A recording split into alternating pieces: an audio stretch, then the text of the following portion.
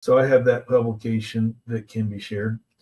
So the next issue is that what these women are basing their fear off of is something that was called the Women's Health Initiative, and it occurred in 2003. So if we think back to my grandmother was on hormone replacement therapy. Now, what she was on was synthetic hormones.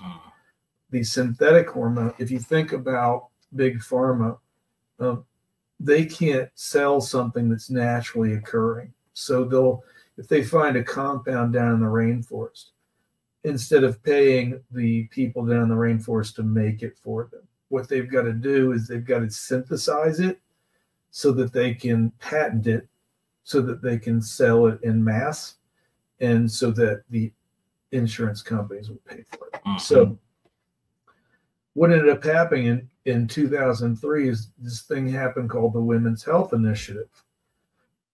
And what they did was they wanted to study if doing hormones, keep in mind these are synthetic hormones, were healthy.